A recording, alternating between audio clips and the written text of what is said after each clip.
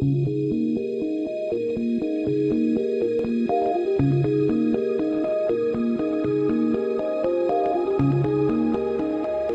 name is Sharon Washington. I'm the Executive Director of the National Writing Project, and I am very excited to be opening this morning's briefing to members of Congress, their staff, and the media.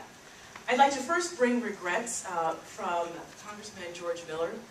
As you know, probably from watching CNN this morning, that Congress adjourned very late last night after a long time, I guess, on the floor, taking votes, doing things like that. And now that they've adjourned, he sadly has to go home. But I did meet with some of his staff yesterday evening, and they were saying how much he was really looking forward to it, but this really changed the schedule. So, the topic of today's briefing is Teachers are the Center of Education, Writing, Learning, and Leading in the Digital Age. I feel very fortunate every time I get to meet someone who, especially through work, that ends up becoming a friend, not only just a colleague, but a friend. And the College Board is truly that kind of partner and friend with whom the National Writing Project shares the values regarding the importance of writing for academic achievement and workplace success, and the role of teachers in helping students achieve. Today's event is sponsored by the National Writing Project and the College Board Advocacy and Policy Center, and features a panel of distinguished teachers who will share their experiences using technology in their classrooms to teach writing to improve learning in new and innovative ways. Each teacher will also present a brief video on his or her work. The teachers who are present with us today are proof of what the National Writing Project and the College Board and many others believe, that teachers truly are the center of education. Day in and day out, teachers demonstrate how central they are to learning in their classrooms and to advancing and implementing much needed reforms. They embrace opportunities to use digital tools for teaching writing, not only in English language arts, but in classes across all subject areas. Day in and day out, like these three teachers with us today, are helping their students become better writers and accomplished creators of content. They're preparing them, basically, to live in the 21st century. Today's briefing couldn't be more timely. And I have to say, you know that you've arrived when the New York Times Sunday magazine devotes an entire issue to your topic, as was the case last weekend. In this case, the changing nature of the classroom and what digital means for today's teachers as well as young people. There was one particular passage in the cover story that resonated with me. And it was really sort of put out as a question, and the author said, what if teachers gave up the vestiges of their educational past, threw away their worksheets, burned the canon, and reconfigured the foundation upon which a century of learning has been built? Well, these three teachers, to varying degrees, have done just that. Two of the teachers with us today are profiled in the new report published by the College Board, the National Writing Project, and Phi Delta Kappa. That is, in fact, the title of this briefing. And the third teacher was profiled in the 2008 NWP annual report. And you'll learn more about them in just a minute. Before we begin, I'd like to offer some background on what do we mean by digital media tools, or more generally, classroom technologies. So if you're thinking of an overhead projector, a VCR on a television, or a calculator, which used to be really, cutting-edge classroom technologies, that's not really what we're talking about today. Digital media tools include both hardware and software applications, both online and installed. Hardware in use in classrooms today really range from desktops, laptops, netbooks, video projectors, to some newer classroom applications such as audio recorders, cell phones, digital cameras, and flip cams. In fact, I think today you'll see people using some of the newer technology just in terms of videotaping today's session. Software in use in schools today range from basic word processing and desktop publishing to other digital tools, including movie making, animation, and comic creation software. Finally, teachers are also incorporating web-based tools, including using the internet for research, podcasting, wikis, blogs, and video sharing, and text editing sites in their teaching repertoire. It's enough to make my head spin. However, for today's young people, all of these tools are part of what's the new normal in their lives. Now, if you're like some of my past students, You may be asking yourself, will this be on the test? This will not be on the test, and there is no quiz at the end of today's presentation. Though it did cross my mind that it would be sort of fun to do a poll quiz to see how much information was new. Now, I would like to introduce to you our moderator, and it is truly a privilege to have him with us today. Juan Williams is one of America's leading journalists. He appears regularly on National Public Radio and is a contributing political analyst for the Fox News Channel and a regular panelist on Fox News Sunday. He's also appeared on Nightline, Washington Week in Review, Oprah, CNN's Crossfire, where he frequently served as a co-host, and the Capitol Gang Sunday. He's the author of the critically acclaimed biography, Thurgood Marshall, American Revolutionary, as well as the non-fiction bestseller, Eyes on the Prize, America's Civil Rights Years, 1954 to 1965, the companion volume to the critically acclaimed television series. He's also written books about African-American religious experience and civil rights movement. During his 21 career at the Washington Post, Williams served as an editorial writer, op-ed columnist, and White House reporter. He has won an Emmy Award for TV documentary writing, and his articles have appeared in Newsweek, Fortune, The Atlantic Monthly, Ebony, and others. So please help me welcome digital writer Juan Williams.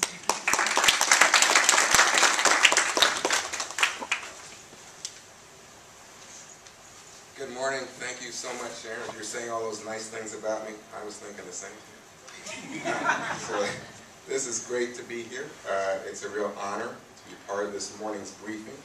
I look forward to the presentations by the teachers, which will be followed by a panel discussion.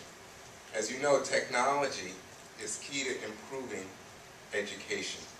And we can think of that in terms of student performance, student outcomes. We can also think of it in terms of enhancing both the information that teachers have on students and what teachers are able to do with their students. So we're going to have time for each of the teachers this morning to explain how they use technology, but also for questions from you, so that as you have this experience this morning with the teachers, you can get more out of it in terms of specific inquiries or ideas that you may want to present to the teachers. The three teachers on today's panel, as Sharon was saying, are visionaries. They figured out before many of their colleagues, and certainly before many of us, that technology in the classroom can enhance learning, engage students, and better prepare them for the world in which they're going to live. These teachers are indeed at the center of innovation and revolution in the classroom. Personally, I get it. I understand that technology is changing everything. I'm a journalist, Sharon told you. So in my profession, it's just been transformative in terms of the impact of technology. You think about it, in my lifetime as a journalist, we've gone from morning papers and afternoon papers, which no longer exist, and then of course to the birth of the internet, to cable. Gosh, you now have tweeting, blogging, websites. It's just been an explosion in terms of opportunity and ways in which people gain access to news. So it's just constant update. And of course that means that readers have more choices for news. They have a bigger appetite for news. But it also comes with shorter attention spans and a demand for more multimedia presentation. The written word, of course, fits into this, but the written word just by itself now requires some enhancement in terms of that technology as a platform. Maybe the real lesson here is that America's schools are now catching up. In the digital world of the 21st century, everybody needs to know how to write using digital tools. Moreover, with ready access to the internet, young people today really never stop learning. It enhances their ability to write because their ability to get information that supports good writing is there and available through the internet. Our schools, as a result, have to do a better job of linking what goes on inside the classroom with learning, information gathering, and the communication that takes place after school. The questions before our three teachers, the panelists today, will be, how are we using technology today? Is it working? And what can we do to expedite changes in America's classrooms? I'll now introduce the teachers on today's panel. They are, in their own way, as I said, at the cutting edge of a revolution taking place in America's classrooms and schools. The first presenter will be Robert Rivera-Amezola.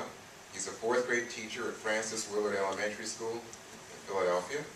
Through his affiliation with the Philadelphia Writing Project, Mr. Rivera has led local and national workshops for teachers on the use of digital technology. He also serves on the leadership team of the National Writing Project's English Language Learners Network. Next will be Joel Malley.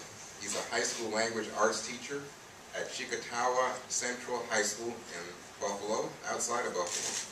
Joel also writes a blog, Buried in Wires, that explores teaching, how to teach writing in the digital era.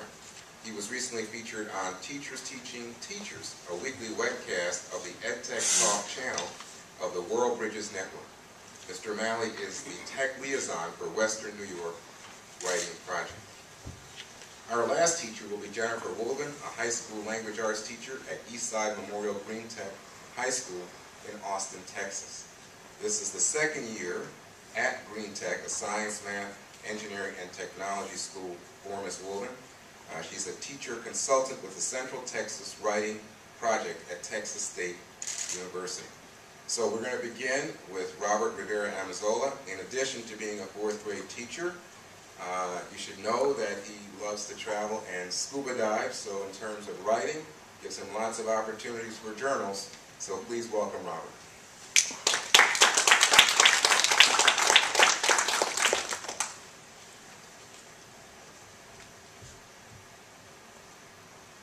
Good morning. Thank you, Mr. Williams.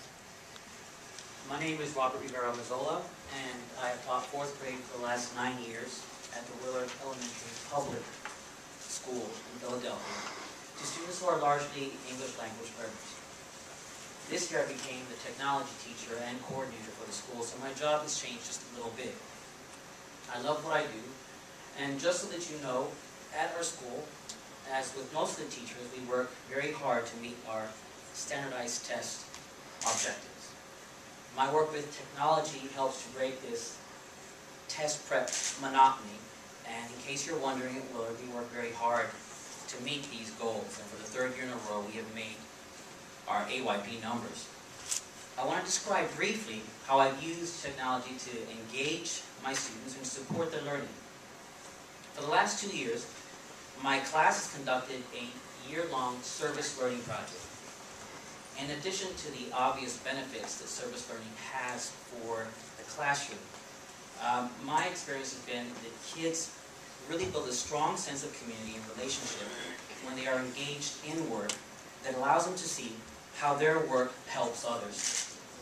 I use many methods to create classroom community each year, but service learning is a wonderful way to incorporate service work with community building. I also thought it made sense to invest my English language learners in a project that offered cross-curricular opportunities.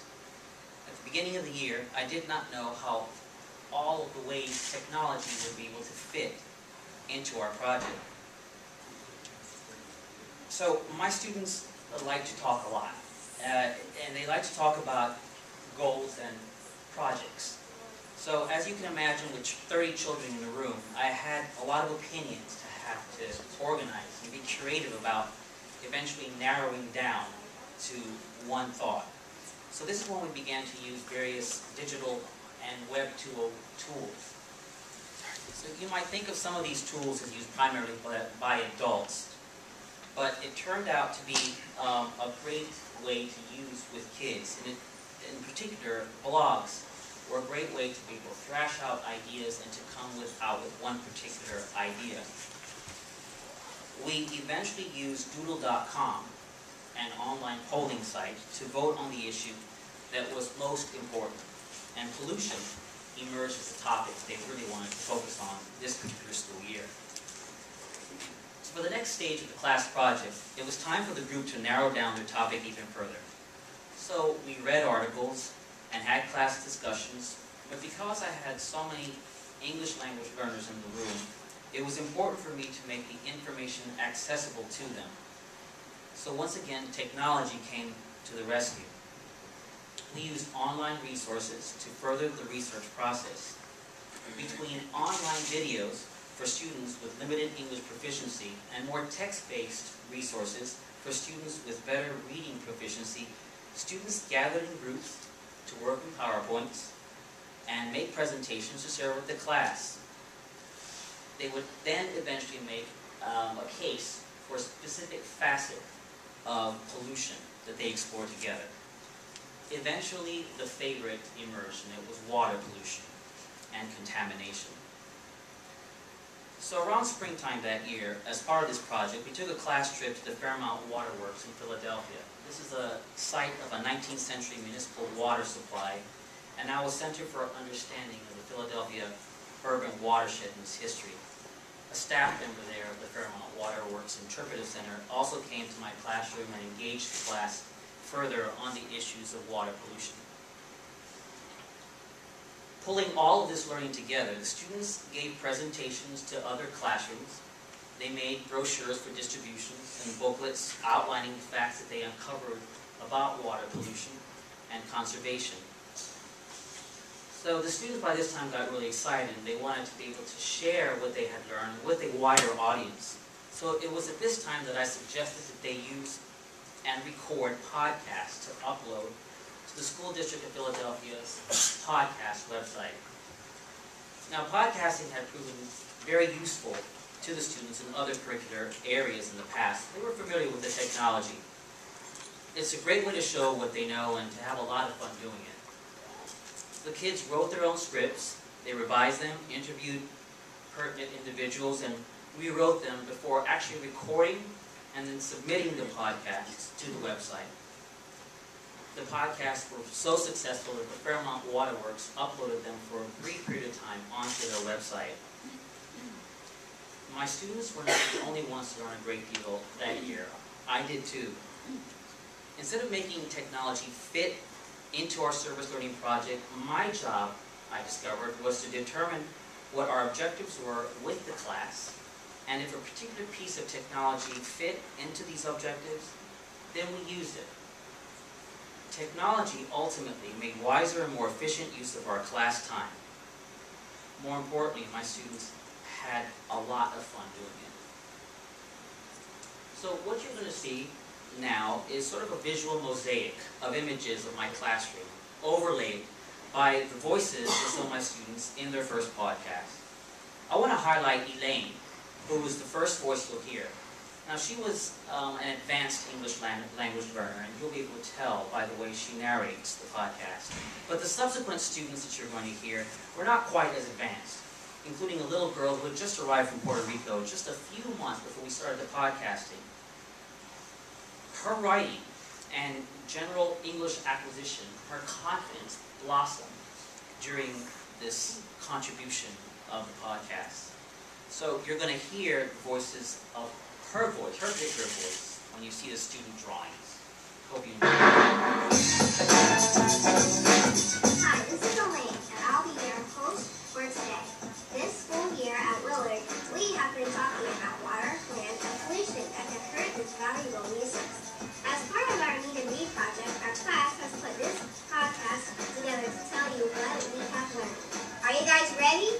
Let's talk water!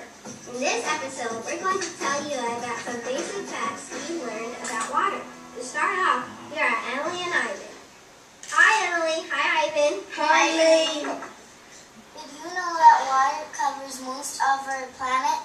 3/4 of Earth's water.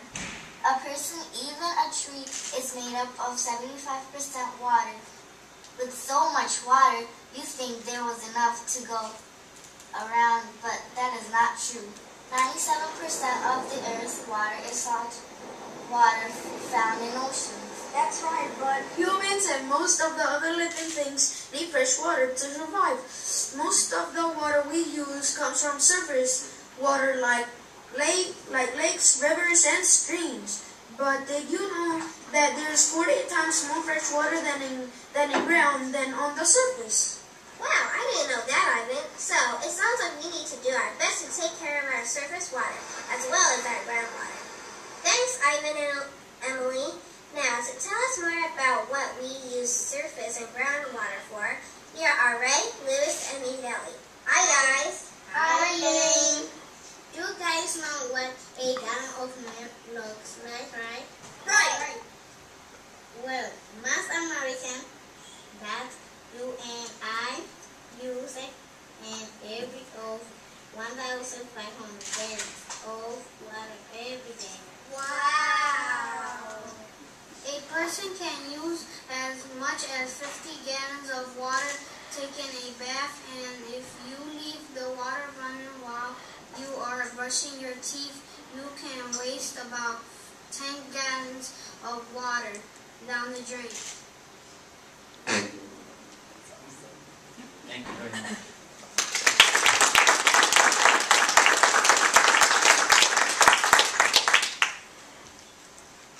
Robert, thank you very much.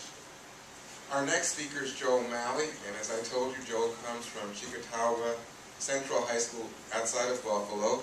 You should know he's the father of a 5-year-old and who's just started kindergarten, and that Joe writes a parenting blog. Joe?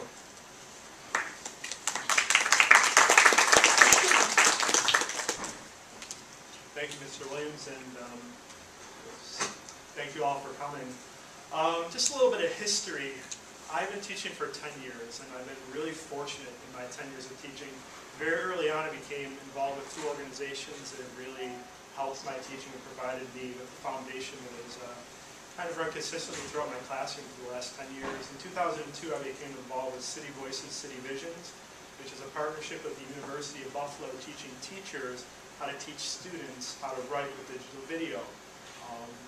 I always like to brag that our kids were making films 3 years before YouTube existed.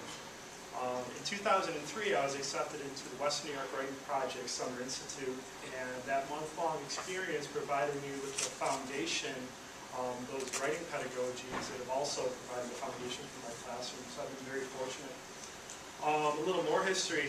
I started teaching in 2001 in the Buffalo Public School District. Great kids, great teachers, great building. But as my career progressed, there were some things I was uncomfortable with. We started moving more towards scripted instruction. We started moving more towards a one-size-fits-all philosophy. For instance, every kid on, let's say, November 1st, across the entire city was supposed to be on Act 1, Scene 3 of Macbeth. Despite the fact that the kid in the front row was on a 5th grade reading level, and the kid in the back row was on an 11th grade reading level. And I knew that education could be better, and I knew that my students deserved more. So after 7 years, I actually left a tenured position with the Buffalo Public School District to seek another setting to teach in. So I landed at Cheektowaga Central, and Cheektowaga Central is a very wide economic diversity. 41% of our kids are in the free and reduced lunch program. And on the other edge of town, there are $300,000 McMansions, and all these kids come together in this place to kind of learn together. It's a wonderful place to teach and an innovative place to teach. We have forward-thinking administrators. It's a really supportive environment to teach in. We also boast 5 Western New York Writing Project English teacher consultants on our staff. And last year we had an 88% passing rate in the ELA regions. So we also were able to tie that together.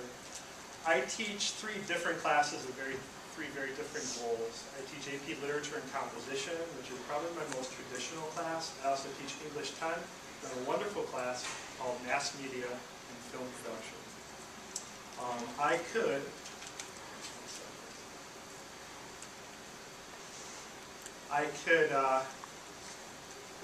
like to refer to my class as a digital writing workshop, and I could explain it to you, but I think this movie would do a little bit better of a job. So.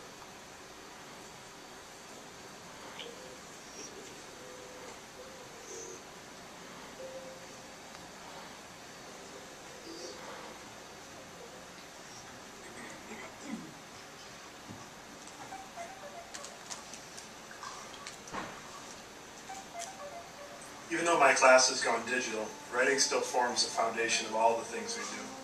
Students may record podcasts and create documentaries and write blogs, but storytelling is the basis for everything. Regardless if my students are in AP Literature, English 10, or Mass Media and Film Production, the first step of every project is to write extensively. Students blog on a social network I've created solely for our class. Students write to plan their project. They write to reflect on progress. They write to delve deeper into their topics. My students' writing is open and public. Students read each other's work and offer suggestions and feedback in the comments. This is one of the ways that we grow.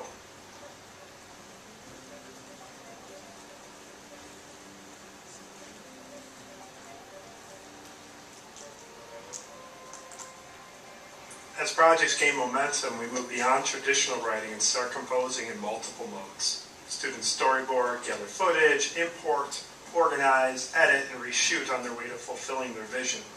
My class is workshop-based, so in class, students work. Although there are demonstrations interspersed to introduce new writing and cinematic techniques, most instruction is delivered at the point of need.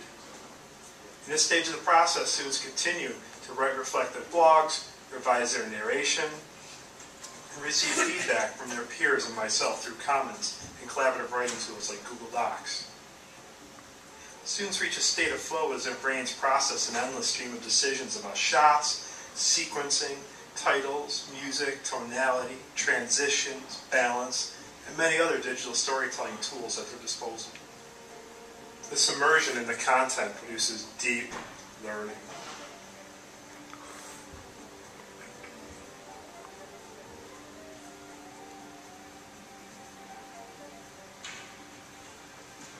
Finally, at the conclusion of each project, student films are screened.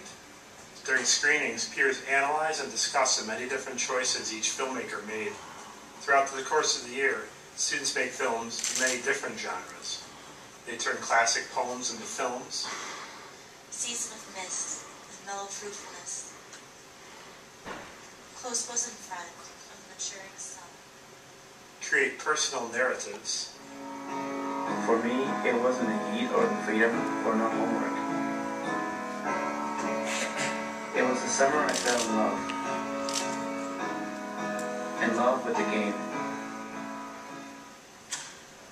And ultimately make research-based documentary films investigating an issue of their choice. We conducted a survey to see how many teens engage in any distractions while at the wheel. 79% admit to frequently changing the radio. 64% admit to eat.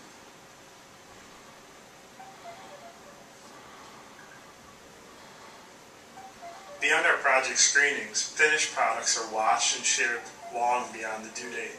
Films are shared via Facebook, and our social network receives traffic from friends, classmates, and family members. Digital writing is different than traditional school writing. These tools make the writing more collaborative because it more purpose. The writing has an audience. The writing matters. But most importantly, over the course of the year, there's significant growth in both traditional and digital storytelling skills.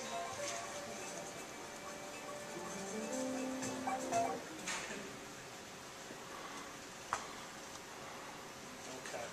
So the question is, why does digital writing matter? How is it different than the writing we've traditionally always done in the classroom? And to sort of speak to that, one of the reasons why digital writing matters and why digital writing, I think, produces better results for my students is because of just pure engagement. My students change over the course of the year. At first, they're very tentative. I tell them about the writing-intensive nature of all of my courses, and some leave, but most stay because they know I also give them a taste of what we're going to be doing. And over the course of the year, around December, I'll start to see my kids popping up in my classroom more and more frequently. They'll be eating breakfast in my room. They'll be in my room during their free periods. They'll spend their lunchtime in my room, and often they're after school. These are seniors, most of them, who should have one foot out the door, yet they're in my classroom working on their films. They start to see themselves as filmmakers, as storytellers, and I think what's most important is thinkers. And the question is why? Why are these kids, these seniors in my class all this time? Why do they work so hard on telling these stories? And to answer this, I'm going to have to refer to Daniel Pink.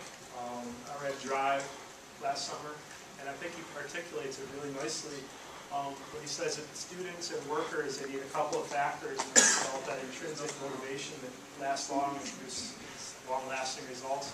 He says we need autonomy, we need mastery, we need purpose. Kids need a choice. the topics they're going to choose, the topics they're going to develop. Kids need to believe that they're going to get good at something that really matters, autonomy, mastery, and purpose. My students get autonomy within parameters. I tell them what genre they're going to compose in, but they choose the topic. When you give them choice, they make good choices. I have kids making films about people who've inspired them, kids making films about the loss of loved ones and how that's affected them. I have kids making film investigating racism in our school. I have kids making films about the economic factors that are affecting our city. They tell stories that matter. They write their world kind of like one frame at a time. They're writing their existence. Another reason why digital writing matters is that there's an audience, a real audience. Traditional writing in school has no audience other than the teacher. The kid hands in a paper, I read it, that's the end of that. Digital tools allow us to extend those boundaries, and I think it really makes a difference. And I know that it makes a difference, and I see evidence of that. Every Sunday night I log on to my social networks that I've created for my students, and I see my AP students discussing Wordsworth and Keats in our little chat room on our social network. My AP students know when they come in Monday morning, they will see snippets of their blog posts and I'm going to use to delve deeper into the topics we talked about. My mass media kids know that their peers are going to read every word that they wrote. And they also know that every digital product that they make is going to be screened, it's going to be shared. It just doesn't die on their desk. It's writing for publication. And why I think that matters is because the kids believe that there's an audience. They believe that their words are going to be listened to and heard and read. They start to pay attention to things like revision. They start to pay attention to things like originality. They write like writers. It's really awesome to see. I think digital writing matters for one more reason, and that's design. And I'm going to have to read just a direct quote from Daniel Pink, but this time A Whole New Mind. I read other books too, but whatever. Daniel Pink in A Whole New Mind argues that the future belongs to a very different kind of person with a very different kind of mind. Creators, empathizers, pattern recognizers, and meaning makers. He says that these people, artists, inventors, designers, storytellers, caregivers, consolers, big picture thinkers, will now reap society's richest rewards and share its greatest joys.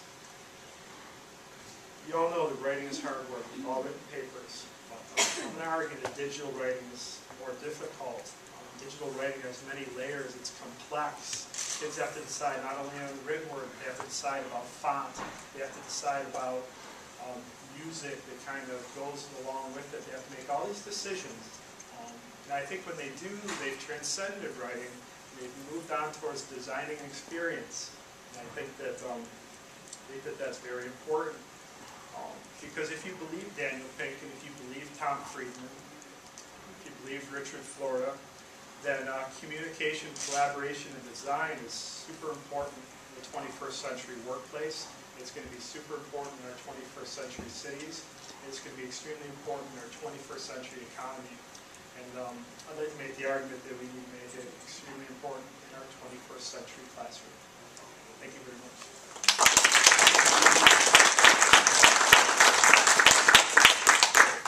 Before you go, what was that football? I've taken it from Lord of the Flies in order to make sure that conversations are organized and people don't talk over each other. We use a font where we pass around the football in order to... You can speak if you have the football, essentially. Well, that's high tech. Okay, so our final speaker is Jennifer Woollven. As I told you, she's a high school language arts teacher at Eastside Memorial Green Tech High School in Austin, Texas. She has a 7-year-old son in the 2nd grade and began her teaching career as an English teacher in South Korea. So please welcome Jennifer Woollven.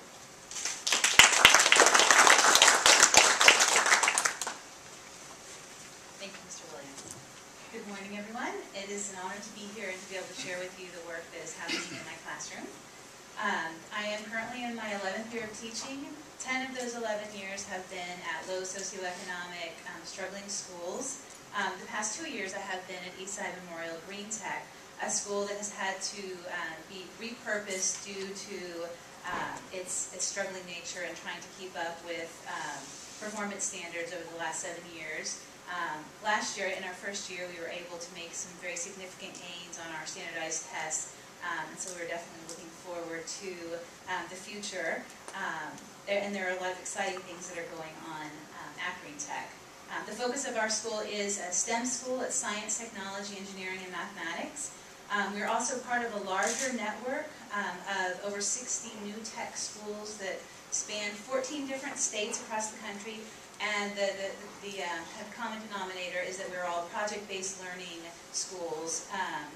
And the other thing is digital tools. Digital tools are an integral component of all Green Tech classrooms, and I want to highlight how those have kind of benefited my students.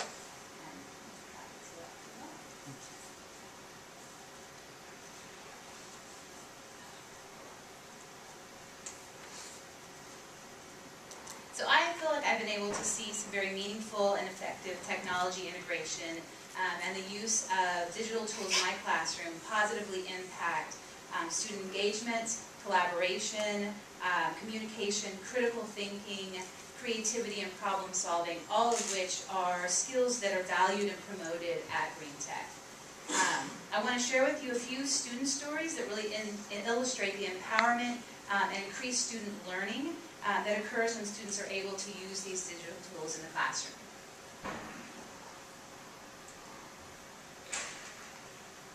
So the first student that I would like to introduce you to is Maria. Maria is a 9th grade English language learner. She is a very social and creative student who loves to read, she loves writing, she loves decorating her MySpace page. During class discussion, she comes alive, her contributions are very insightful and original.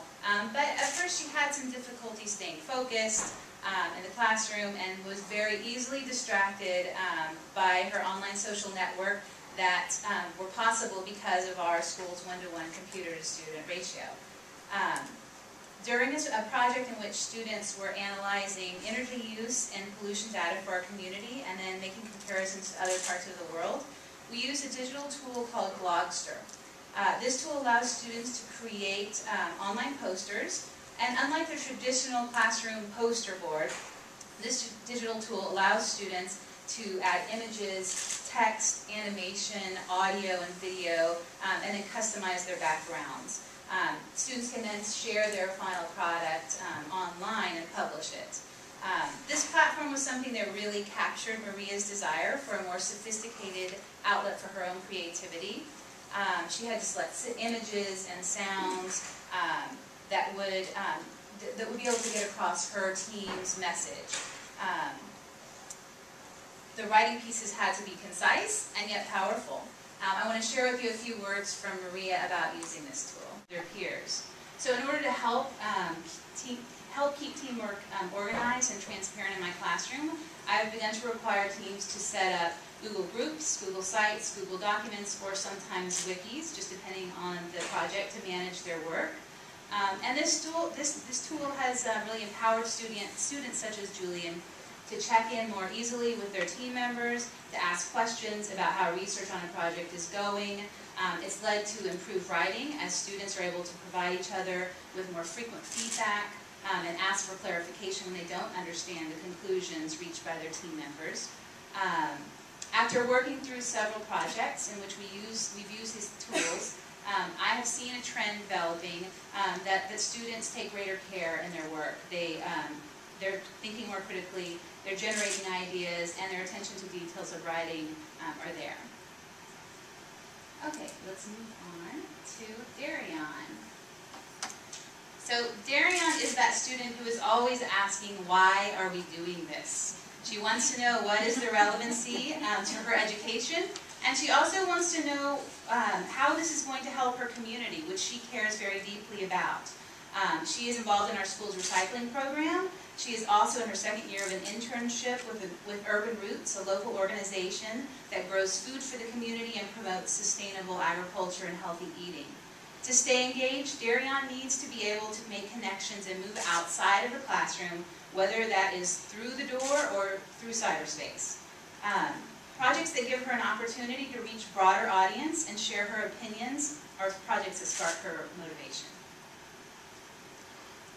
We have a classroom blog that provides student audience, or that provides the audience for student voice that Darien is looking for.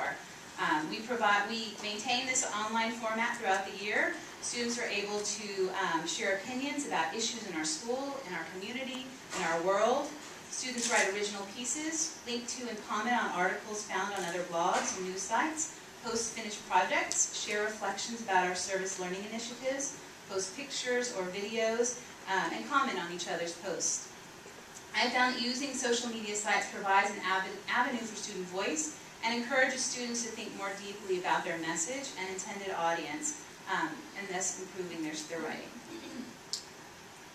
Okay. And last, I would like to introduce you to Rex, whom I actually taught 2 years ago at Aikens Tech High School, still in Austin. Rex is a student who was very turned off by writing. He thought poetry was a total waste of his time. But when he was introduced to the concept of creating a digital poem, he became very interested.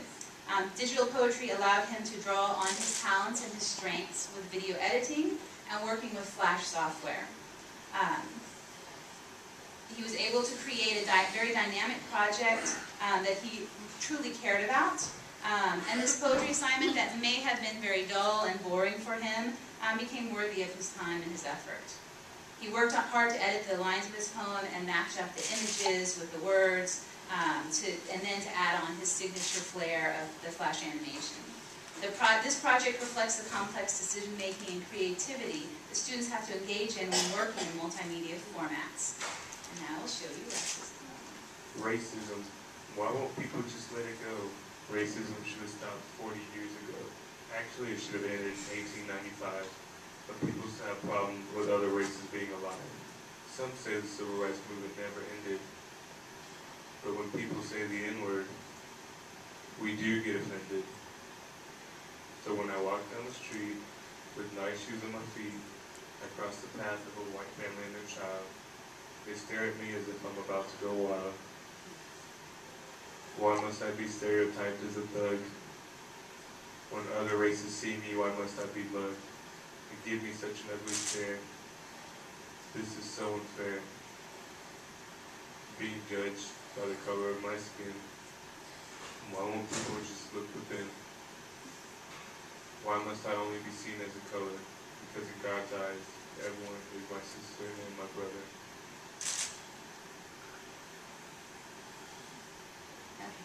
I could go on and on talking about my students and what I have learned from them about teaching, about learning in the digital age, but I'm going to stop there. Thank you very much.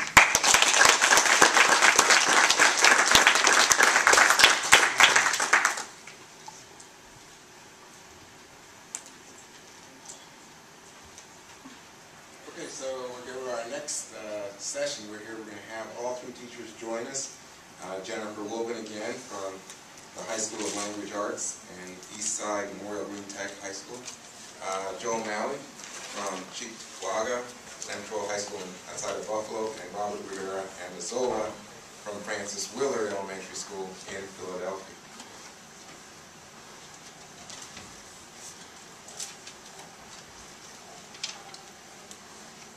Again, we're going to have an opportunity for you to ask questions in a few moments, and so I encourage you to think about what you'd like to ask. We're going to have Genevieve and Fiona with microphones in the audience after we go through our little discussion and feed off of the energy and ideas that these teachers saw in each other's presentations. But first, let me, acting as a moderator, ask about something that I saw as a pattern in all three presentations, which was an expansion of the audience for the work of the young people. It seems as if that is key when we're thinking about using digital tools, technology, for teaching. And so I wanted to start by asking you, Jennifer, is my perception right? Is it the idea that you expand the audience critical to then encouraging young people who are interested in writing and in these presentations? Absolutely. I think that... Let's use the microphone. I think that you're right to see what that is. That is a pattern. I think that it gives relevancy to the students. It encourages them to, as Joel said, to look more closely at revision and to consider their message. So yes, I think that's key.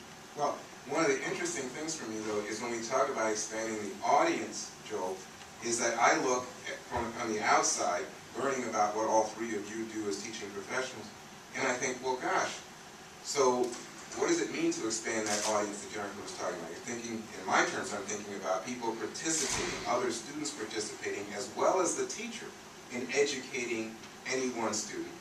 And then that means engagement, student engagement with each other, collaboration on projects with each other. Joel, is that right? You know what? Yeah, absolutely.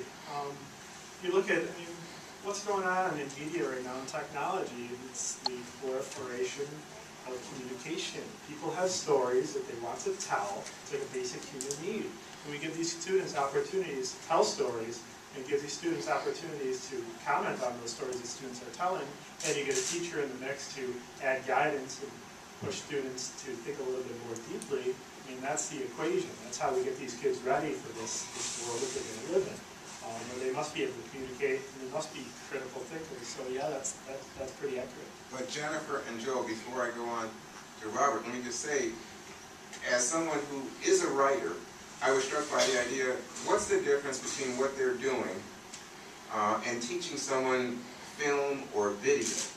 What if I was to be critical and say, well, are you really teaching writing, or are you teaching new platforms for storytelling? Well, I think that we have to kind of embrace that there are new forms of literacy, and we have to move forward. And yes, that when you're creating something in a digital format, there's a great deal of writing that goes into that.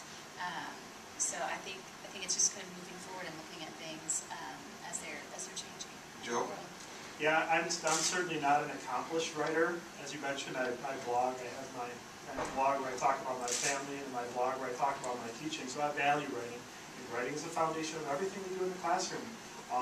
If you are making a film, that film has to have voiceover. So that's that writing piece. My students write reflectively on the blog to both plan their projects and also to think about their projects and to think about their topics. So the feedback I give them in those spaces, and the feedback, and they're kind of like their anticipation of the audience and how they react, I think, does help teach that teaching. And I also haven't abandoned all the other things that I do to teach teaching, like providing feedback at the point of need, using Google Docs to give them immediate feedback on either things they're doing really well or areas that I need to see they're improving. Now, Robert, what I noticed also from watching the three presentations was that in the case, in Jennifer's case and in your case, you're using this also with students who are learning English. So I'm thinking to myself, oh, is this an innovation for the classroom that accelerates a student's ability to pick up a new language? I found that it has. I frequently like to call podcasting as public speaking, but without being in front of an audience like this, which can be very intimidating, even for somebody like me, a 42-year-old male. Just imagine a small child just learning English, and I still have colleagues who will kind of make it mandatory for children to provide a time for them to make a public presentation. Ever since I had little 9-year-old Michael, come up to the front of the class and was shaking. I mean, I just saying right as he was shaking paper, I vowed never to do that again, unless the child volunteered to do that. Podcasting allows the voice, the full flavor of the child to come out without that intimidating space to have to deal with, and the learning, the acquisition of language comes with that as well. Jennifer, do you find that, in fact, the kids write English more quickly with the use of technology in the classroom? I think so. I think that all of having to look at things in so many different formats is helping English language learners. In our particular setting, where we are very much about project-based learning, and students have to communicate with their teams, and they are working on digital formats, they are working on writing, it seems to kind of propel them to a point of having to really communicate better and becoming more comfortable in relying on their team members to help them out. There were several ESL students that I taught at Aikens High School as seniors, and I honestly could not tell that they had been ESL students, and they had been in this program for 3 years and worked with many digital tools, worked in teams and collaboratively, and one of the teachers that was with them the whole way told a story of when they first came into the program, they were very nervous. They begged to be out of the program because it was just too intense, but by the end, their progress was so amazing. So let me ask Robert. Robert, when these young people come to your classroom, are they familiar with technology, or do you have to, as a first step, introduce them to technology? Oh, that really varies. Some children come with quite a bit of knowledge, and some don't know a whole lot. But it does provide a teacher for an extra layer to think about in terms of instruction in the classroom. I'm not going to deny the fact that in addition to teaching the principles of writing, there's also teaching the technology, and the teacher really should feel comfortable for that. And I think that frightens some of, at least my colleagues, in the experience I have had, that they don't want to confront that. But I just wanted to make a little reference as well to the English language learning and acquisition of language. You know that little red line that you get when you're on a Word document and you spell it right? Sometimes the spelling is so off. Well, that was the best motivator to get a kid to... Spell check's not going to work. It just doesn't recognize anything. They're going to go up and get a traditional thesaurus or dictionary and find out exactly how to spell it. So it's just a great tool. I would just add to the students being on different levels. I experienced that as well, and I think it's the perfect opportunity for as teachers to turn it over to other students to say, okay, so-and-so is an expert with blogging, or so-and-so is an expert with using iMovie, so you should go and talk with them. And I think as teachers we're reluctant to give up control, but I think we have to. So Joe, when I was looking at your presentation, I saw very sophisticated monitors, computers in the classroom, and I was thinking to myself, well, when did that stuff come on board? Who provides it? And is it in every classroom for everyone who's dealing with teaching people how to write and how to use English properly, or is this just Joel's classroom? I wish I had better news, but my classroom is unique in my building. I do teach 3 different classes. The only class that I need that level of technology is for my mass media and film production class. Luckily, my other students benefit from that by being able to be in a class in that same setting. Most of the classes in my school have 2 or 3 computers or whatever, the PCs. They work pretty well. We have a couple computer labs, but computer lab, it's a broken model. Having to sign up for computer labs, teachers that only use technology, they know they can plan on using that technology on any given day. That's when they're really able to build it in. So no, they're not getting that exposure to technology in a whole lot of other classes. As far as like where that equipment came from, we're still, I still teach in New York State. New York State still has budget problems. I teach in the 3rd poorest urban area in the country. Luckily, we formed a partnership with the University of Buffalo, and the University of Buffalo, through an inter-ring suburb grant, provided us with the things you see in my classroom. They gave us 16 Macintosh computers with 24-inch monitors, and I do have a dozen or more video cameras, most of which work pretty well, but those things don't last too long. So I think that I wish that it was in more classes. But most of the things that I do, other than the film editing, you could do on a netbook. You could do on a $300 piece of machinery. And is that the case for you, Jennifer? For you, Rob? Because of our status as being a new tech school, that's one of the requirements. So luckily in our school, all of the classrooms have netbooks that students are able to use, and it's a one-to-one. You're dealing with troglodyte here, so you got to tell me, what's a netbook? A netbook is a smaller laptop. It's the inexpensive laptop. So everybody gets a netbook? Yes, and they remain at this school. Last year we were able to have the students take them home, but we're struggling as well, so they're in the classroom, but it is a one-to-one student to computer ratio. Everybody. In every classroom. And Robert? Same concept. We just moved into a brand new building, coming from a 100-year-old building to a pretty state-of-the-art classroom. So the funding was there for the technology. So we have the interactive whiteboards, smart boards, and every classroom has 5 same Macs, I think, that you have. Joe, you said, though, that you thought that the computer space, the idea of everybody having time in the computer room is a broken model. So why'd you say that? Well, okay, so I teach, let's say I choose to teach 3 English 10 classes on any given day. If I try to sign up for a computer lab, most likely, because we only have 2 computer labs, those computer labs will be signed out, or maybe they'll be signed out for 1 period. So having that access is nearly impossible. I'll use another example.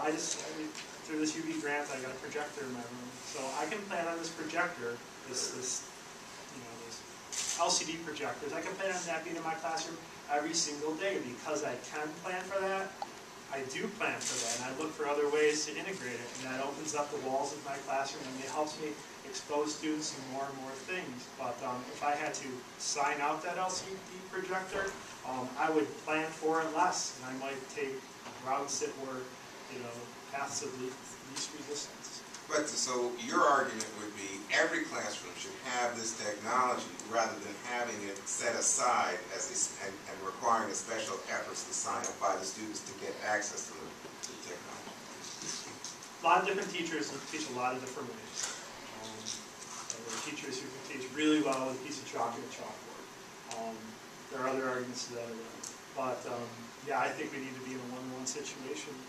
If I'm to offer every single one of my students, despite the digital divide, the same opportunities, I need to be in a one-to-one ratio. And I'm not right now. In my mass media class, I have 23 kids, 16 computers. I have to have kids double up. And what does that mean? That means on any given day, some kids not working as efficiently as he could be. That means on any given day, 7 kids or whatever are not immersed in the movie-making process, or not immersed with the stories we're trying to tell. Can I just say, in our school, every teacher was issued a new MacBook Pro to use to interact with their smart boards in the classroom, and that has really pushed the technology business of some of my colleagues who are from a different generation. But they were also offered a lot of time to be able to get training in technology. You mean the teachers? The teachers. And that's pretty critical, I think. That doesn't occur a great deal, is the time given to teachers to be able to come out of the classroom to learn that technology. But let me tell you, my heart went out to them. I saw this haggard look on some of their faces. They were very frightened to even open it up. And given that time and given that motivation, they are beginning to learn it. And when I walk through the halls, I'm seeing them actually on the interactive whiteboard. Some teachers I never thought would even pick it up at all, the chalk teachers. So let's, as we close out this phase of our session time here together, I wanted to ask each of you a simple question. In terms of real results for the students, learning English, becoming better writers and better readers, does the technology enhance your ability to get those better results out of students today? And is this something that you could disaggregate by grade? Does it impact people at certain levels more than others, or is it across the board K through 12? Robert, why don't you start? Well, I can only speak from a K-8 perspective since that's my knowledge base, and I'd say it's across the board. All my experience and background is in English language learners. We have Dominicans, and Puerto Ricans, and Vietnamese, and that's 80 to 90% of my population. As I made reference to, the confidence level shoots and skyrockets when the children have an opportunity to be able to play with the technology, which they can pick up quickly with guidance and proper instruction. And I have seen incremental movements forward, as with that little girl, Italy, that you heard, artwork was happening. She came at that silent stage where they say nothing, and I heard her voice, and it was just like voice from an angel, if you ask me. Wonderful. Joe? Yeah, I would say absolutely. It has produced results across the board, no matter what class I teach. I think about the things that I was doing back in Buffalo, where I was also in a pretty good situation. I had a number of Mac computers that were aging or whatever. But whether it be AP Literature or English 10, I see rapid growth. I mean, what does a writer need to improve? Okay. How do you improve writing? Writers need feedback. Writers need to know that there's an audience, an authentic audience. And those digital tools provides that authentic writing experience, so they're trying harder. They're being more focused, they're choosing the words carefully, and they're going back and revising. The other thing the digital tools do is allows me to provide feedback at the point of need. I'm not looking over the shoulder at a journal.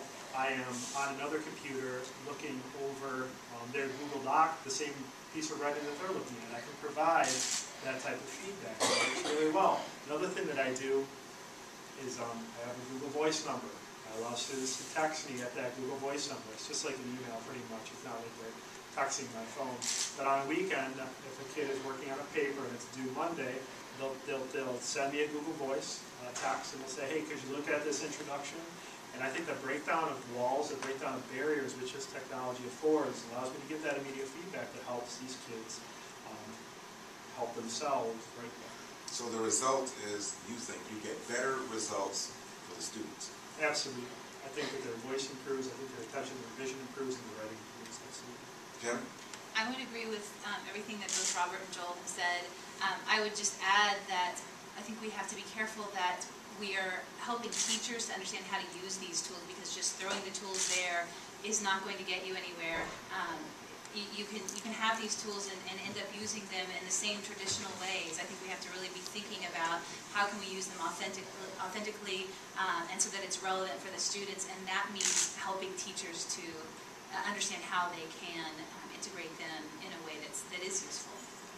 Okay, so now we're going to go on to our next phase with questions from the audience, but we're also going to be joined here at the table by Sharon Washington, who you've heard from before, Executive Director of the National Writing Project. All of our teachers here today, by the way, are part of the National Writing Project, which is a national professional development network dedicated to improving writing, teaching of writing from grades K through 12. There are over 200 writing project sites around the country, all of them anchored at university campuses to serve the surrounding schools and districts. They get funding from the Department of Education, the U.S. government, as well as state and local support. So Sharon's going to join us. And also joining us is Tom Rudenfront, who's the Senior VP of the College Board. Tom's there on the end. And his title is, his job, or his title is supposed to be Advocacy and Government Relations here on the Hill. What he really does is he talks with members of Congress and their staffs about improving college access for young people, as well as improving college completion rates. He has a special emphasis on giving students help with technology, curriculum, as well as common standards for achievement. So please welcome Sharon and Tom. And let me ask them, as we get going on this, if you had any thoughts you wanted to contribute initially, given what we've heard from the teachers. I think the one thing that I would just add, and I certainly would want to echo the piece about wanting to provide professional development and the importance of providing professional development to teachers in the use of these digital tools. When teachers have the time and they feel like they can actually learn it and make their own mistakes without doing it in front of their students the first few times, they really are quite eager to do it. And I would also say, based on a 2009 Belder-Musnell study, they actually found that 8 out of 10 Americans believe that writing is more important today than it was 20 years ago. I'll be very brief. What I learned is that we have great teachers who know how to make effective use of technology, but the most important thing is they're great teachers.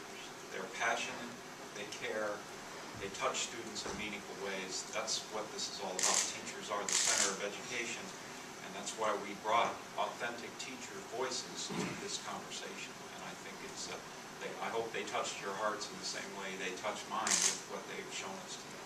Tom, by the way, given our location here in the Capitol, I wanted to ask if you get a strong response from America's political leaders when you talk to them about increasing the presence of technology in the classroom as a tool for better teaching.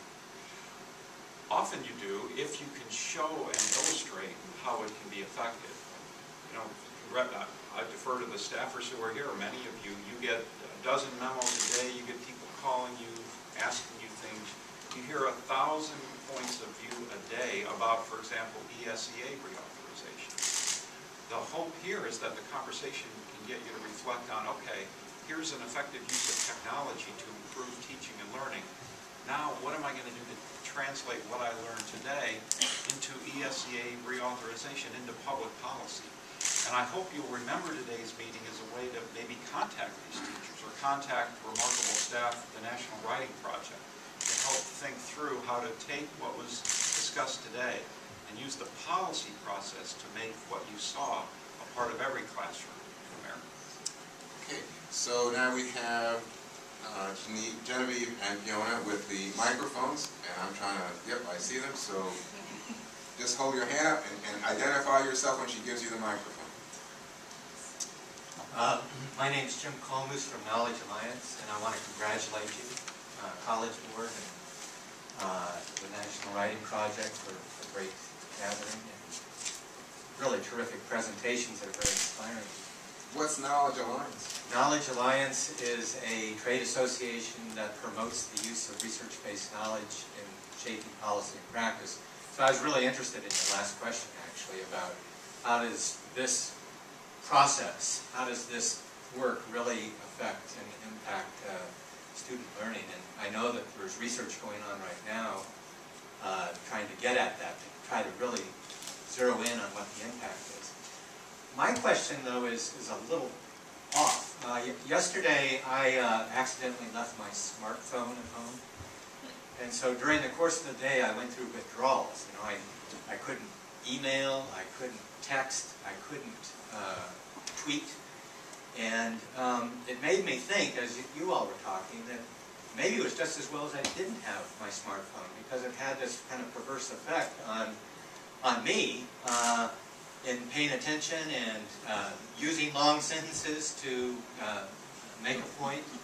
And text messaging, for example, can really corrupt good writing skills. So I was wondering how you deal with those issues and kind of converting them into a positive learning experience that would produce the kind of results that Juan Williams was talking about. So let me just pick on people here so we can get more, because I saw so many hands go up. So Jennifer, let me just pick on you and say, I thought that was really interesting. You know, you look at the language, even the spelling, and we heard reference to spelling and the advantage of getting people to spell words correctly. Does it have an impact that people, in fact, use abbreviations, short sentences that wouldn't make sense if you were reading them in a book? Absolutely, yes. Yes, and I think just speaking to the distractions, I agree. Having the one-to-one computer-to-student ratio, last year our students discovered Skype before they understood how to save their Word documents on their computers. They figured out, we can Skype our friends who are across the hall. I can even Skype my friend who's across the room, but I can't, yell out to. And it has been a very difficult thing to deal with in how to get the students focused. They all have their phones. They all have their MP3 players. And I guess at the end of the day, my feeling is we all have those distractions. And isn't it better that our students learn in high school how to manage and balance all of these things coming at them? And yes, there are a lot of conversations about it.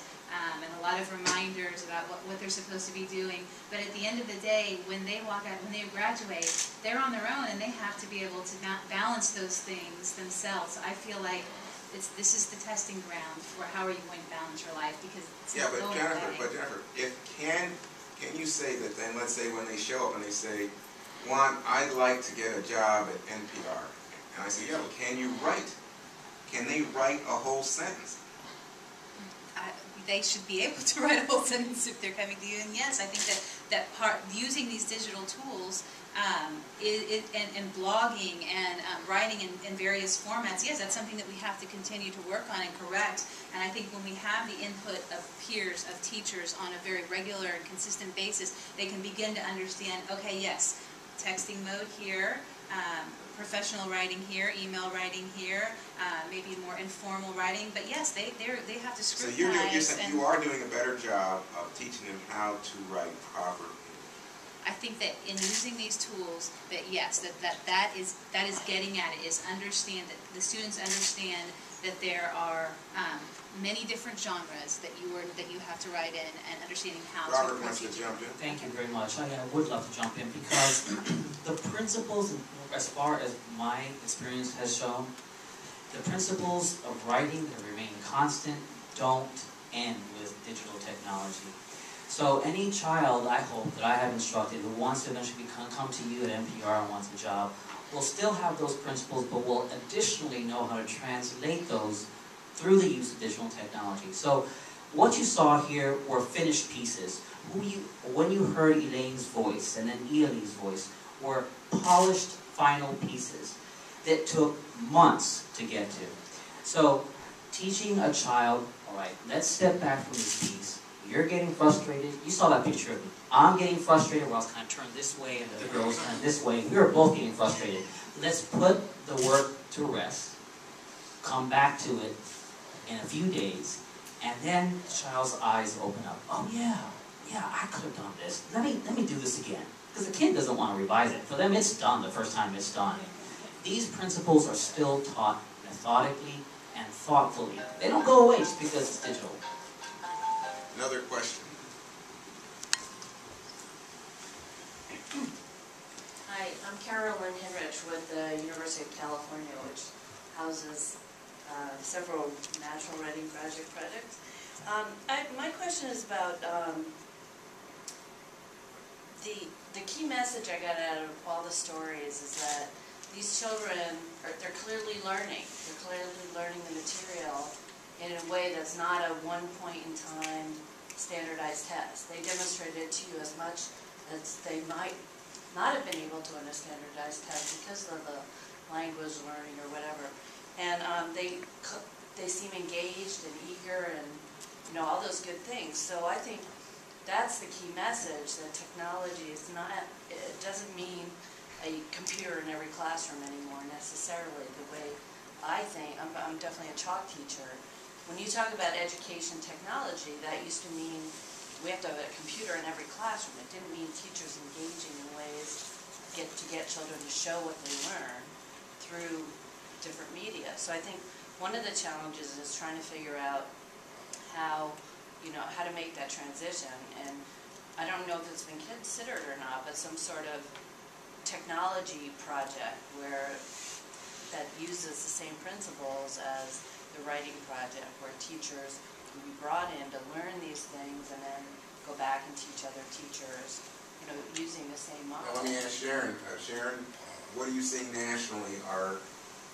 I guess it's sort of a derogatory term in this session, chalk teachers. Are chalk teachers getting help to make the transition to using technology? Absolutely. And can I just add one other aspect to that? Because like now, you would never question putting in a desk in every classroom. A desk was an essential tool.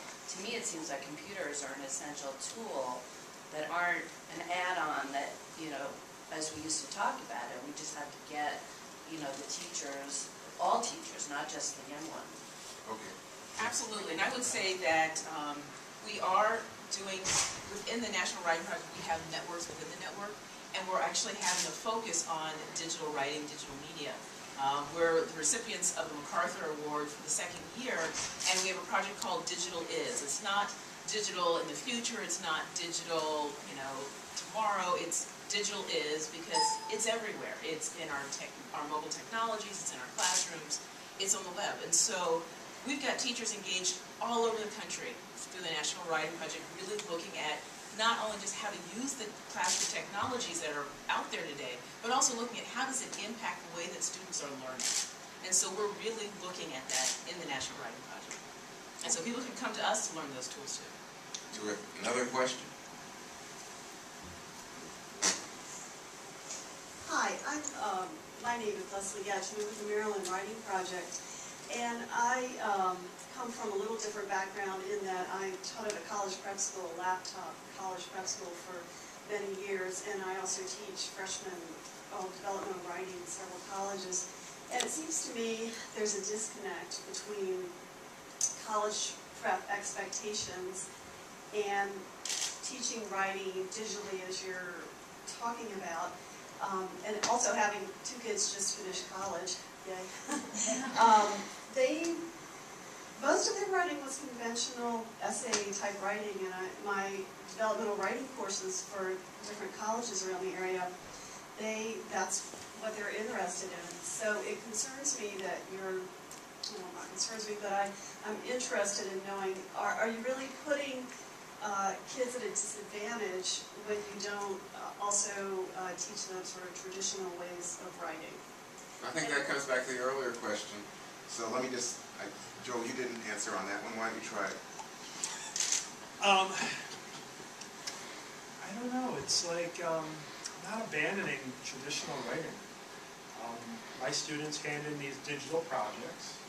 They'll also hand in their voiceover as a paper. And what's that voiceover? It's either a personal essay or, in terms of the documentary project, it's an MLA cited research paper. I like to think to be taken a little bit further by taking these compositions, these traditional compositions, and pushing them forward into a good type of writing, into a type of writing that actually has an audience, and a type of writing that will have legs. So I think we go further than the traditional writing. Now, do we produce less pieces over the course of the year? Yes, we do produce less pieces. Because it takes 3 to 4 weeks, sometimes 5 weeks to produce one of these projects. It takes a lot of time. It's very intensive.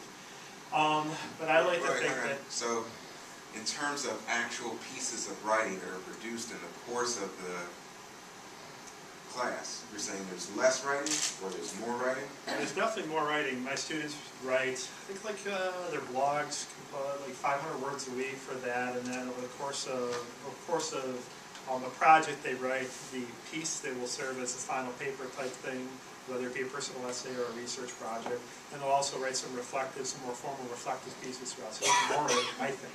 So Leslie's point is, are you preparing these young people to do the kinds of essays, the standard work that a college would require? Do you think you are? I think I am. Oh, another question? Oh, go ahead. Sorry. I just wanted to add that I would just say that it is an addition to. I'm still doing research papers in my classroom. We still are tackling the essays they're going to face on standardized tests, but we're trying to move out further and get into some of the writing that is in the real world, in blogging and in allowing them to find voice in their digital stories. Do you have another question? Can I add just one thing there? No. Yes, of course. I was a university faculty member for 11 years before becoming an administrator, and one of the things that I noted was that young people coming through K-12, by the time that they got to the university, is that very often new things would come in at the sort of the elementary, secondary level, and very many college professors, I know I don't look that way, but we're old, and many of us don't start teaching at the university when we're in our early 20s or mid-20s. And so I think it's going to take more time for some of these changes to really make an impact on higher education. And one of the things that I clearly know is that universities are taking digital stories for students' admissions letters. I mean, they're not just coming as the letters that we all wrote to get into college 20, 30 years ago. But the SAT, still has the gold standard essay on it, and so that's my point, is that maybe colleges need to be more connection between elementary, high schools, and college. And I would agree, and thank goodness, College Board is here, who does have something to do with it. All right, we have another question. Hi, I'm Tara O'Neill, representative of Gresham Barrett's office, and my question is more out of curiosity. I know when I was growing up, I've always been very competitive, and so, I always wanted to be the best and have the highest grade and all of that. But I feel whenever we wrote a paper and it was just going to our teacher, that's one thing you want a good grade and all of that, but when we knew that it was going to be peer edited and reviewed by other students in the classroom, I almost feel like I tried harder. And so it seems, because you want to impress your fellow students. And so you were talking about how all of these things that you post to blogs and whatnot, students are able to comment on each other's. And so do you feel that has a good impact? How much feedback do they give to each other? And maybe how does that affect them? Anybody want to take it? Just at the elementary level, I did use blogs for the first time with this project, and that's another principle of teaching and writing, and that's editing and peer editing.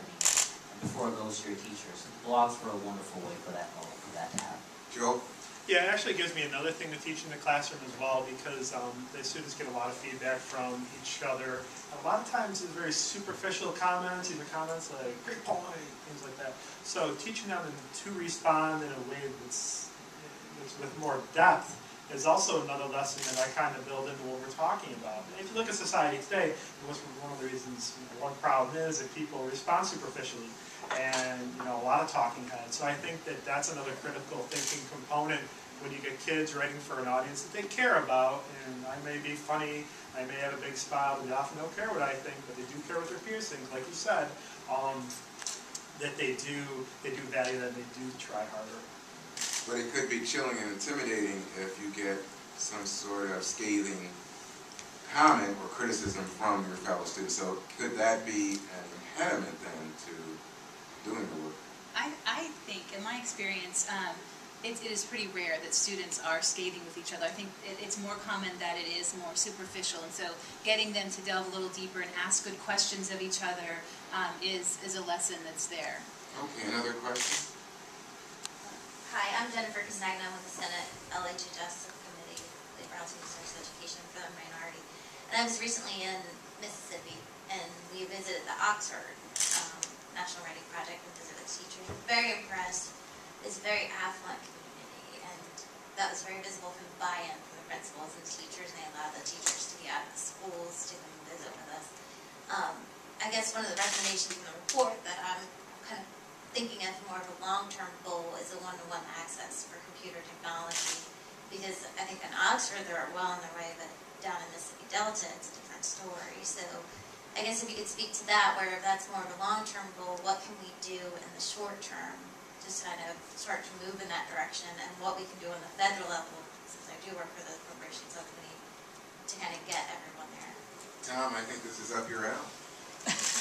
Yeah, to me that's actually an easy one. I think as Congress looks at ESEA reauthorization, if you make technology, the effective use of technology in the classroom a priority, you'll look for opportunities to incentivize states and districts through grants or other programs to put the technology into the classroom.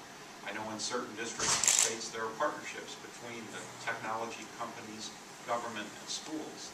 You could encourage that kind of thing through ESEA. So I urge you, I mean, it's great you're thinking about this, and again, I urge you to talk to folks at the National Writing Project, teachers here, folks at the College Board. How can we help support that agenda of increased use of effective technology in the classroom, and more money, government money and private money, to support that goal? Tom, what about the gap, I think it was Jennifer described, between communities? You come from a more affluent community, there's going to be more computers. Poor communities don't have it. Is that a point of leverage in the conversation with politicians about putting more computers into the classroom? I think it's a great point of leverage, and I also think you heard from teachers today who come from communities that are not wealthy, and they've made effective use of technology, sometimes piecing together different resources, sometimes probably spending weekends on their own repairing it themselves. That's unfortunate. But again, I go back to the initial point. You get a great, passionate teacher, and you provide them with the access to resources, even limited resources, and they can work the kind of magic you saw today. And again, I ask our staffers here to think about creative ways to use the policy process to get these technologies into the right hands. Okay, we have time for, I think, 2 more questions. Good morning. I'm Barbara Cambridge from the National Council of Teachers of English. And thank you so much, teachers, for being here. I want to stay on the ESEA topic, Tom, that you've introduced. And I do think that putting the right resources, digital resources, in the hands of teachers is important. But I listened to Robert and Jennifer indirectly talk about the importance of time. That is, time to be able to develop knowledge of the resources, to work with students, to learn from students, in fact. There is a bill right now that's been introduced both in the House and the Senate called the Learn Bill. And in the Learn Bill, writing is as significant as reading, a real step forward in terms of federal policy. There's also provision in there for professional development, and one of the descriptors of that is job embedded. That is, that includes being done during the school day. Robert, I wanted to ask you, and others as well, where do you get the time? Who needs to be in on supporting that time, in addition to having a federal policy that recognizes and supports it? I don't know. I don't know who makes these schedules up. I really don't know. It's silly to me that there are so few professional development days, and those professional development days are so scripted by the school district. I mean, I am loyal to my employer, and I'm going to continue working for them, but everything is so data-driven now, and analyzing these numbers and looking at this dry information, how does that drive your instruction? There seems very little time for teachers to collaborate, to think, and to pull all of these different knowledges together into some cohesive classroom experience. And I don't know if I've answered your question, but I think you can feel my frustration. It's like trying to provide professional development during a show that's always live. We can't let our students watch themselves. We always have something to do. And I'm very biased towards this, but that's why I think that the writing project model works very well, and this other organization that I was involved with, City Voices, City Visions, works very well. It's not one and off. You know, you don't go to 1 day of professional development and leave. It's an immersive experience. To become become a writing project teaching consultant, you spend a month at an institute. You meet every day. You read, you write, you talk about educational ideas. And that immersive experience is what produces long-term results. The City Voices, where I learned how to teach kids how to do digital videos, same exact thing. 2 weeks during the summer. Every day we came, we made videos. And the other piece of that is I was able to remain connected to these organizations through various means. City Voices has yearly reunions where teachers come and they share their films, their student films. They also share different things that they've learned during the year. And the same model works within our Western New York Writing Project through the National Writing Project. We get together, we talk about ideas, and that consistent support is what really makes a difference, in my opinion. Okay, our last question for the morning. Hi, I'm Jordan. I work for Representative Doggett on the House side. We are seeing here a lot of emphasis on technology and computers, and President Obama recently came out and said that we need to spend a month longer in the classroom. But we're also facing these sorts of problems of funding and of budgets. So I guess my question to open up to you would, how do we deal with the necessary, the need for more resources at a time when budgets are constrained? How do we do more with the money that we already have without, continuing to put more money into things that maybe aren't working so well? John? Well, one piece of good news is, times are very tough. There's no easy answer, but the new infusion of funds in the last 18 months through ARRI, the $100 billion, including the $3.5 billion for school improvement grants, for example. The district and the state have a couple options. They can just take that money and use it for more of the same, and oftentimes they need to do that. They have no choice. But they can also look for creative uses of these funds. I think some of the I3 grants will encourage the use of technology in an effective way. The SIG grants for low-performing schools and turning them around. We need to encourage administrators to take the existing resources, use them where they need to rehire teachers that would otherwise be laid off, but also dedicate a portion of those funds for creative and more effective use of technology, teacher professional development, and other things that, times are tough. There's no easy answer, and budgets are constrained across the board. So we need to be smarter about dedicating a portion of those funds to the kinds of things we saw here today. And I would just add to that, that knowing that times really they're tough. And so it's really about trying to find good investments and trying to find those programs that really do leverage the federal dollars and don't just sort of see it as a bank or an ATM, but really about taking the dollars and then trying to leverage them for other dollars. And one of the things about the writing project is that we take every federal dollar and match it dollar for dollar. So it's an incredible investment, and it's also into an infrastructure that in and of itself keeps generating and disseminating information broadly across the nation. So it's really, and for those programs that also have proven effectiveness, they've got research that actually shows their impact that they have on student achievement. And so I think making those kind of selective decisions. And the National Writing Project isn't alone in that. I mean, there are other organizations that are also doing very similar types of things with the investment from Congress. I said that was the last question, but I saw that you had your hand up, so I wanted to make sure that you got your question answered. Just quickly, I'm Alex Nabin with Senator Conrad's office, and I had a question on behalf of my girlfriend, actually, who's a elementary special education major, and going to be a special education teacher. And she was wondering, she has a lot of students, and maybe this is best for you, Robert, in elementary ed and special ed who they kind of become overwhelmed. And one of the good things about digital media is there are a lot of different tools that are brought into the process, but with special education students, it just kind of becomes too much for them and they kind of get distracted by it. Is there anything you found that's been a simple approach that has actually kind of honed the interests of the students instead of kind of taking away their attention and focus on it? Well, I mean, I guess I could talk to you personally about more specific technology that are out there, like universal access that you have on Mac machines and stuff that can talk to you. But I think the bigger thing here is, or the bigger issue is sort of what Jennifer had referred to earlier, and that's a balance in life. And I'm very, very clear about that in my classroom. There is a time for the digital technologies and this cool kind of the seduction. I like to call it the seduction of the technology. And there's a time to be in a circle, as you saw in my video, where you're talking to each other and you're building those human relationships that are still just as important in the classroom setting as the digital technology. So that would be my general answer to you at this point.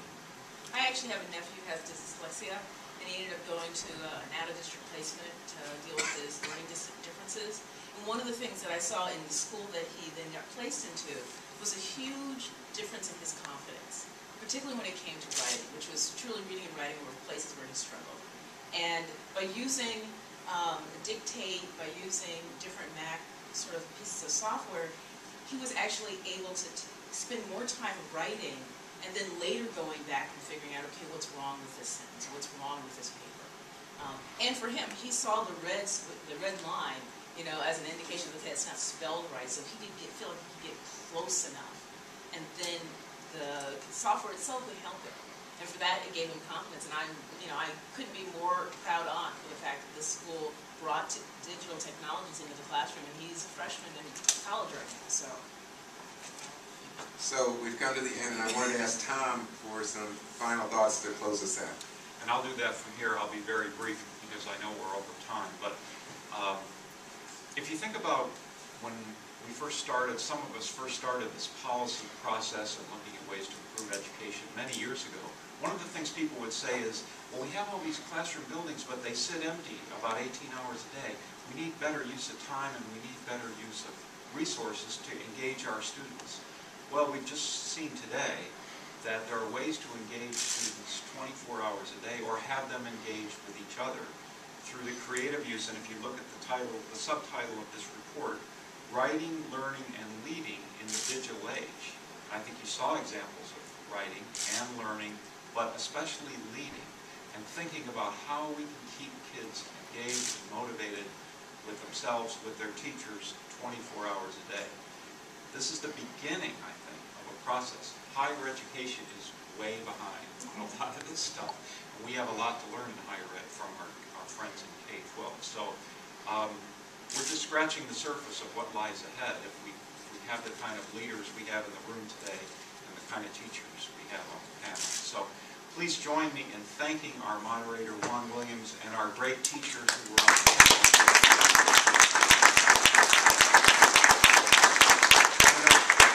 Thanks from the College Board to our partners in this project, the National Writing Project, a great team of educators, scholars, and passionate people themselves. So thank you all for coming. Thank you for joining us today. Please stay in touch and please engage the National Writing Project team as you work through these tough policy choices here in Washington and even at the state level. Thank you all. Thank you, Tom.